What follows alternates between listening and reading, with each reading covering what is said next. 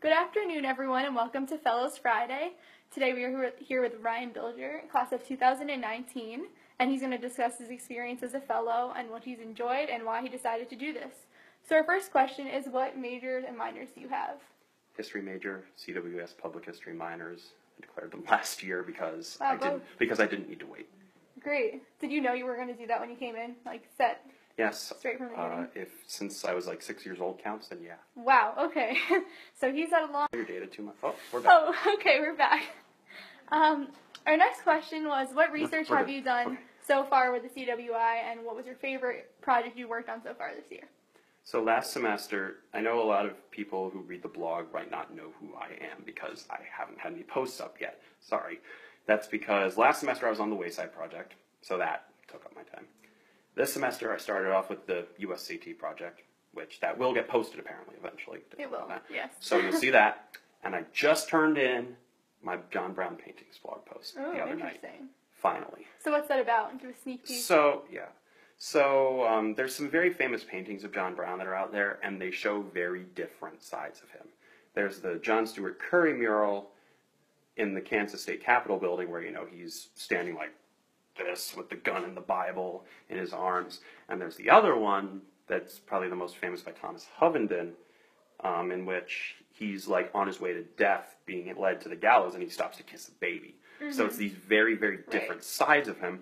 And what I looked at was both, I guess, why the artists did what they did, both in terms of their own viewpoints of Brown and what their patrons wanted, which was also a big deal and influence in them.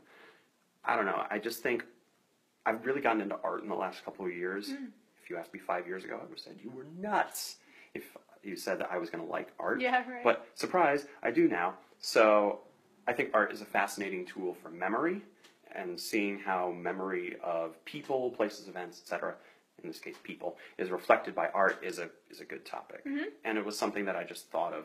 It just was the first thing that I thought of when I was thinking, okay, what do I want to look at? Yeah. It was the first thing that came up. Yeah, that sounds very interesting, and so keep looking out for that. We'll be posting that hopefully in a few weeks. Our next question, somewhat related, is who's your favorite figure from the Civil War and why? Honorable mentions go out to John Buford and Strong Vincent. But number one, Winfield Scott Hancock. Very easy.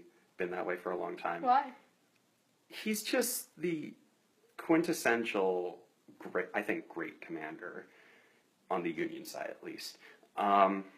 Very solid, of course. Hancock the Superb, coming out of what was that, Williamsburg, I think, where he got the nickname, and then here, of course, everything happens here.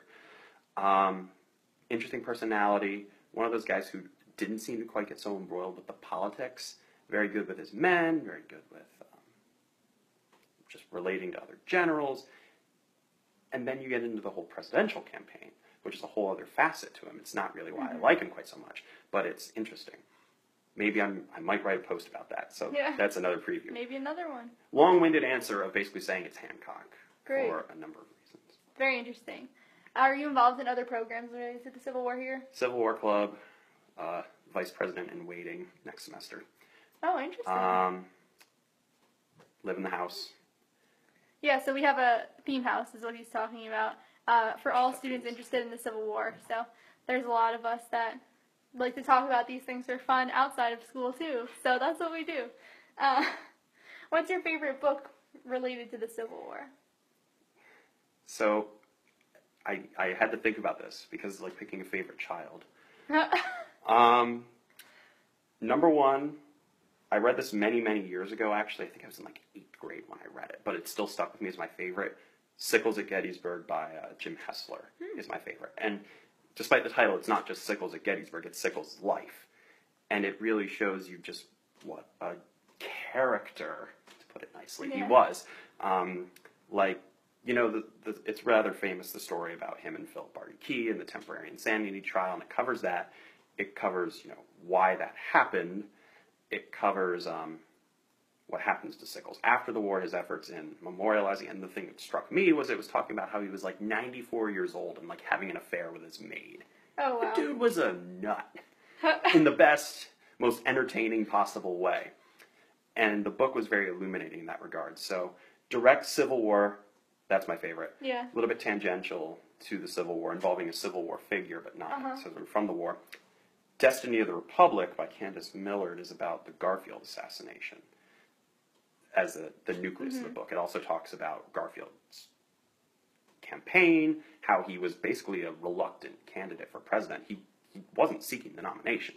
He gave a speech trying to nominate John Sherman from Ohio, and everybody listened to the speech and was like, "Yes, we want you!" And he's like he's like, "Okay," but so he ends up getting the nomination. So it basically takes these three lives and puts them together: Garfield, Charles Guiteau, and you see just what a creep Guiteau was, and Alexander Graham Bell, who comes up with this sort of pseudo, like, pre-early X-ray type device that they try to use to find the bullet and get it out of Garfield's body. So it's just the intertwining of these three lives, how they come together in this, you could say, cataclysmic moment for American political history. So that's a... Yeah, I would have never thought about that. That's a run. So. I don't know if I want to say it's a runner-up per se, but it's a favorite, like, not necessarily directly Civil War. That's okay. Close. So do you have a favorite park, though? Or is that another tricky question? So, no. With all due respect to my good friends at Manassas, where I interned this summer, hopefully they won't, like, disown me after this. It's here. Yeah, same. Here, my shout out to my dad for taking me here when I was 6. It's been a family thing for a while. You know, my grandfather took my dad here. My dad took me. The whole time I'm in the car going, where are we going? Where are we going? What's going on here? I don't remember a ton from that first trip. I remember going through the old visitor center and seeing the massive arrays of cannon tubes and bullets and everything. Yeah. And I remember looking out over the Pickett's charge field. And I don't know why, but I was just like, yeah, this is cool. So then through the rest of my childhood, and obviously into my adolescence and early adult life, Gettysburg has held a key place in my heart. Like, I look at things I wrote in, like, 5th grade, where I'm like, I like Gettysburg. Aww. Seriously. So did it start your interest here? Is that where it all began? Yeah. The first time you're just like, where are we? And it didn't hurt. It didn't hurt that my dad has all these old books and blue and gray magazines at home. So I'm like, oh, pretty picture, pretty pictures. Yeah. And now it's like, okay, well now it's something real. It's something interesting. So that might help, but in some ways it's also just, it just happened to strike the right chord. Yeah, and you're at the right place to study it more now. So it's been great here, and like, there's a great program here to study it, and I'm sure he would definitely agree with that. And next week we're also having another fellow come in and talk about their experience, Jeff Lauk, who is our managing editor at the moment. So if you want to join us next week, we would really appreciate that. We're very happy you guys like to hear what we have to say as well. So thank you very much for joining us, and we hope you have a great day.